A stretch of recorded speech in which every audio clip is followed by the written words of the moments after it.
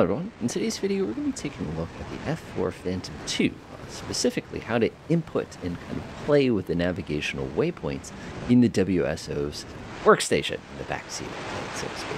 Let's get started. So first things first, one of the things you have to remember with navigation is that this is an old school airplane. There's a lot of things on it that are a little different than what you're probably used to in like an F-16 or an F-18 or something. But that doesn't necessarily mean it doesn't work. It's just different. So today's focus is going to be completely on dealing with our good friend over here, the good old INS computer, which is a surprisingly good navigational system if you're mindful of how some of its kind of goofy bits sort of work, is the best way to describe it. So what we're going to do today is we're going to show you how you can input waypoints and kind of sort of a workflow, as well as kind of how you got to fiddle with it a little bit. Of course, we're all assuming here that you've managed to get yourself this far. So we've got ourselves up in the air, everything got synchronized and all that on the ground. We're not interested in that today. Instead, like I said, we're just interested in kind of playing with the waypoint aspect of it. So I'm going to go ahead and climb down here and kind of walk you through the different controls. First things first, this stuff on the left-hand side is really, I kind of call it backup if you want to think about it another way. One of the items you have here at the top is a variation. To get your magnetic variation, of course, you have to know what region of the world that you're in at that particular time to be able to know the difference between magnetic north and true north. This is something you got to kind of look up.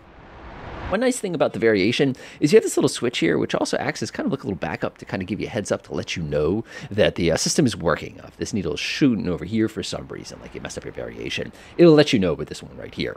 Swinging down here, this allows us to dial in the wind manually in the event that we have a situation where, for example, we lose our inertial navigation system. We have to use the air data computer. The nice thing is if you ever need to know what the wind is, you can just go to the briefing, and if you scroll down here, it'll actually describe it to you. One thing you got to watch out for here is meters per second in 35 degrees. When you come in here, of course, you see 243, you see 34. See how the issue can start? Just be kind of careful with it. And then the last thing is this little control down here, which allows us to dial in our desired waypoint.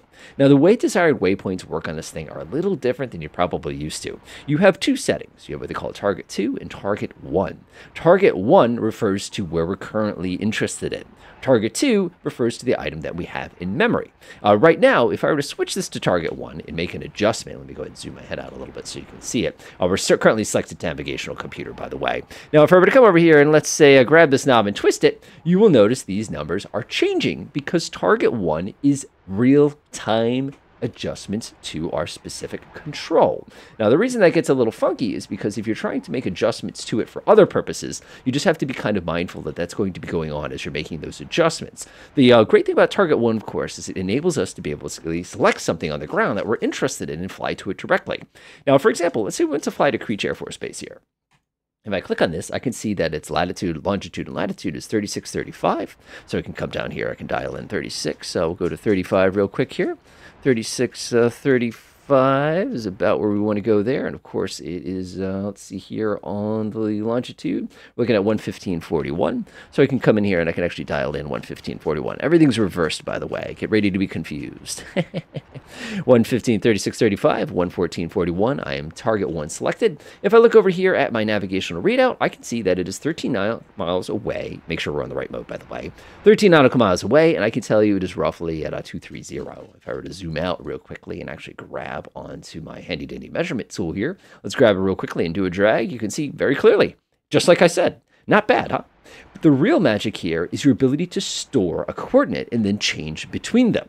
Let's say, for example, we wanted to help out our pilot up in the front seat. What I want to do is I want to fly into Nellis Air Force Base, but I want to start with a 10 nautical mile offset over here in Garnet, as an example. Keep in mind, we're ripping along pretty fast here. So what I'm going to do is I'm going to come down here and I'm going to dial in my final destination. That sounds like a bad thing. Of course, if it crashes, it is my final destination. So what I'm going to do is I'm going to go down to Nellis real quickly here. And I notice that it's a 3613. So I'm just going to come in here and do 3613. I'm just going to dial that in real quickly here. 3613. And of course, I'm going to come over here and pop into this one right here. We're going to click that one real fast. And I can see it is 115.02. So remember, this is reversed. It'll confuse you a lot the first 50 times you do it. And then it still confuses me after that too. 115.02, and we can see this. So what I'm going to do is I'm going to go click, click. So what I have done is I've taken this coordinate and I've saved it into the memory of target 2. So as a matter of fact, if I were to come over here and look, you can see how far away Nellis Air Force Base is, which is cool. But remember, we wanted to go from Garnet up here all the way down to Nellis Air Force Base. So we need a way to go here and then switch to Nellis Air Force Base. So what I'm going to do is I'm going to snap this to target 1, and I'm going to dial in Garnet. So I'm going to come up here, just going to hold my mouse over it. You can look at the top of the screen real quick. 3623. So I'm going to come in here and do 3623. And I did it backwards. Told you, you will do it backwards about 1,000 times also, but don't worry about it. And then for this component here, again, we're looking at 114.52, 114.52, 114.52. Success. So now what we're going to do is I'm going to set my target to target 1, which means this airplane is currently looking at that first waypoint at Garnet. And we can see it's right off over 12 o'clock, and it's about 21 nautical miles. When I cross Garnet, I'm going to go click and set myself to target 2, which, as you can see, is Nellis Air Force Base, which is a little offset to our right, which makes sense. So I'm going to go ahead and click that on right there to leave it at position 1. So you can see how incredibly useful that can be to set up a bombing attack. For example, if we knew we were going to be bombing Nellis today, I can dial that in, fly to Garnet, and basically switch over that waypoint when I cross it and use that as my endpoint and my bombing point that I have down there below. So what I'm going to do is I'm going to jump back up into the front seat real quickly here. I'm actually going to go down here. You can see navigational computers are been selected, and I can see that my desire. Whoa, nice try, hotshot. Nice try. 78 tanker. 3 o'clock low. I don't care about that. Let's go ahead and take myself a nice gentle turn. I'll zoom to a more comfortable position, and I'm just going to go ahead and enjoy my nice gentle turn here. I'll flip on my little flight director real quickly here. Click. And you can see, because of my arrow right here, it is showing me that I'm going to be heading to that particular point. Remember, this is our Garnet, right, endpoint, if you want to think about it. And I know from that point, of course, you can adjust your course. If you knew what your course is, you could actually come in here and fiddle with that if you wanted to. But right now, I can tell you, just by looking down at my HSI, that I am about 50 nautical miles away from that point I selected. Remember, that's position 1, and I'm just chewing directly towards it at max speed. Now, one of the things I really love is if you pay attention to what you're doing with your airplane, one of the things I really love, if you come down here, you can actually see pretty clearly that we have a flight director which will actually guide you left and right to the particular position, which is one of these another really, really handy things that the designers of this thing popped in there to make your life a little bit simpler. So me as the pilot, because the guy in the back seat got me all squared away with that first waypoint, I can literally just guide the plane towards that waypoint. I can tell you I'm about 10 miles away and about 26,000 feet. You're going to get a little disoriented flying this one, trust me. Just make sure your navigational computer is selected as far as your navigation source goes. Nothing like not looking out the window in Nevada. Seems kind of dangerous. Now we're about 8 nautical miles away, looking pretty groovy there. Awesome, awesome. I like it. I like it a lot. Looking pretty solid. We got ourselves centered nicely. We're at 18,000 feet here. 6 nautical miles away from Garnet. Now, we'll see just how close we can get it today. I don't think I'm going to be perfect, but it'll be close. It'll be close. And one of the things they do when I work with a pilot in the front seat is I'll actually communicate with them and say, hey, when we get to that point, it's going to be like a 95-degree right turn, so they know to actually lead the turn a little bit. Because right now we're ripping down at, 0.85, so we're going pretty quick right now. Again, I'm just going to enjoy that nice little one. And the interesting thing is gesture will actually automatically switch over the waypoint. So be very, very mindful of that when he does that. Turn point is updated. Pause. Let's see how close we got. Oh, we're so good. Now, Jester, of course, I knew that we're desiring the next waypoint here. And what we would have to do here is, depending on how you programmed it in the back seat, I bet you he messed up my waypoint, you would now snap to position 2, which should have been saved in memory, which should have been Nellis's position here. Now, if you snap to position 2 and you notice that your lovely little indicator here doesn't snap itself to the new correct position, usually what that simply means is when you were dialing it in, you accidentally dialed in the wrong waypoint first, or when you set the reset button, now you did it in the wrong order. Very, very common mistake. Like I said, it's one of those kind of things. I've probably done that about 1,000 times also. But I'm going to go ahead and take my nice gentle right turn anyway. Yep, you can see that I set it at the wrong time. Or, of course, Jester changes it too, so be very mindful of that as well. So there's Nellis. I'm going to go ahead and center myself out. Now we're going to show you the next most important thing that you can do with that system, and that is resetting your INS position. Now, the reason this gets so important, Jester, you goofed me up. I hate it when it does that. Not going to worry about it, though. So when we reset our INS position, we're basically telling the computer this is where we are, as opposed to where it thinks we are. Now, the way we do this is we have to pick a position on the ground, and we have to overfly it and know exactly where it is. For me, my favorite positions to pick are usually runway intersections. Like if I know that I can hit this point right here, I know that I can use this as my component for the purposes of my INS reset. So what I need to know is the position of this point here. And one of the things you can actually do is you can come in here and go like that, and actually plop that on the ground and just sort of remind you of what a specific position is. So what I'll actually do here is I can do N3614, and then I'll do, this is West 11502. And the reason this is so useful is I now have that sitting there waiting for me, so I can actually just quickly reference it. So to set this up, this is when things get a little goofy, and it requires a lot of communication in order to get this to work. What I'm going to do is put this into the set position. Now, you've got to be careful. Right click is set, left click is fix. We just broke our navigational position, by the way. So I'm going to right click to set. And now what we're going to do is we're going to dial into the top 2 digits here what our initial fix is going to be. Now, luckily for me, 3614, I'm just going to come over here and 3614 it. You have to click, and then you can drag. And notice you're going to get an out of sync warning here. Oh, that's correct. That's what we expect. And the other thing we're going to do, too, is I'm going to come down here, 11502, click and hold, and we're just going to crank it to 11502. 11502. Perfection. So now what we do is we're going to left click on the switch to put it into the fixed position when we cross that point. I can't say that enough. So let's go ahead and get back up in the front seat here real quickly. We'll unpause here. And again, this is why you have to work so carefully with the fellow in the front seat, because the fellow in the front seat is going to be the one who can see these things better than you can. Now, you can't see very well. It's just kind of one of those little welcome to flying kind of a thing you have to sort of stress about. Now, the nice thing is the inertial system, unless you've been really rough with it and you broke it, it should be fairly reliable for the purposes of being able to get you at this position you need to be at. So let's go ahead and feed a little bit of power in here. That's looking pretty good right now. I'll feed even more power into it.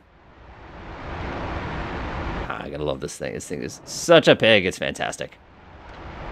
All right. Now, one of the things people ask me is, do you have to fly at low altitude when you cross the position? The answer is no, you don't. The only thing you have to do is cross the position. So that's just kind of the important point.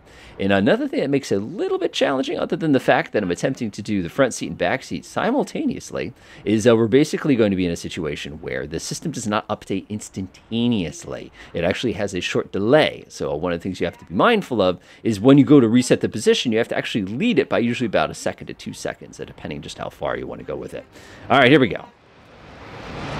Dun, dun, dun, dun. Dun, dun, dun, dun, dun. Oh my gosh, I'm doing too many things at once. Ready? On your mark, set. So I'm going to jump into the back seat. This is incredibly reckless on my part. Hold it, hold it, hold it. Release. And like that, we have now updated the position of my aircraft. The INS system now recognizes that position as being where we're supposed to be. Now, one of the things I like to do with that, of course, is I like to check it just to make sure that I didn't absolutely goof it up, because you will goof it up about the first 50 times that you do it. Again, you have to be so fast, absolutely perfect when you do that little system update there. Otherwise, like I said, you're not going to have an update thing, and of course, then your pod's out of whack, and then if you're doing an IP for like a bombing run, all that's out of whack, which is why a lot of people will update on the IP, assuming they've got like a river or something to do. So let's go ahead and pop in the back seat again real fast, and let's just do a quick idiot check here. So one of my favorite idiot checks, of course, is to use something that we know where it is. So if I were to come down here, we have LSV, Las Vegas, and we know that it's at, let's see, let's call that 3614. I'll pause for a second here. We'll go back to 3614. So back seat, back seat. There we go. Confused yet? So we're going to go over here, and I'm going to set this to target 1. I'm going to go to 3614 here. 3614. Looks pretty groovy to me. I'm going to go over to this position here, and we're looking for 11501. So if I come over here, and like I said, you're going to get backwards. If you click and drag, by the way, it goes really fast. 11501, 3614, 11501. Target 1 is selected. That's what we want. What we're going to do now, of course, is we're going to grab the TACAN. This is TACAN channel 12. Jump up front real quickly here. I have more luck in the front than I do in the back, but a lot of times I end up having to set it in both spots for whatever reason. 12 X-ray, transmit and receive looks good to me. We'll go ahead and take navigational command. Jump in the back seat just for idiot check here. Come over here. We can also set this one to 12 X-ray. And again, like I said, there's a little bit of desynchronization between the front seat and the back seat when it comes to TACAN. It's not the most stressful thing in the world. But let's do smart idiot checks. Okay, so right now, if I look at my navigational computer, we've got a bearing and track 1 and 2 there. We're about 6-7 miles away. Position is basically right behind us. Let's go over to TACAN. 6-7 miles away. Ha-ha! It should theoretically point at exactly the same spot. So it all comes down to how good of a fix you did. You can actually see there that this is showing about 34 degrees in the nav computer. On the actual TACAN display, you can see it's showing closer to about 30 degrees there. So there is some inaccuracy inside of our navigational system, even though we set it. But the important thing is you probably noticed that our distance to the 2 spots is roughly the same. So, if I come over here again, I can pop over to TACAN real quickly here. I get about 8. If I pop over to nav computer, you can see I get the same number distance-wise. So we have some lateral deviation in our actual inertial navigational system, just to show you how difficult it is to get it perfect, but at the same time is how effectively you can basically check that with a little system to make sure that you've done a good job. Again, really important when you're doing bombing runs or using the basically targeting pods. Otherwise, you're never going to be able to hit exactly what it is you're trying to hit. But as you can see, it's a really, really solid system, and it does work. Like I said, you do have to kind of babysit it as far as making sure it stays reliable. One thing I always like to tell people with it is just do an idiot check. If you click from target 2 to target 1 and the thing doesn't change, did you set it to reset? Did you accidentally click it to standby, which is something that I do? Some people completely ignore the target 2 position, which is totally fine. You're certainly welcome to do that. It just means you have to be really quick at fiddling these knobs for the purposes of it. If you have a fancy joystick, you could probably go in there and actually adjust those yourself for the purposes of dialing in those particular positions. And you can do everything through target 1 if you've got fast fingers. But again, having that target 2 to be able to switch between in a hurry works really, really well if that's something that you're trying to do. Enjoy.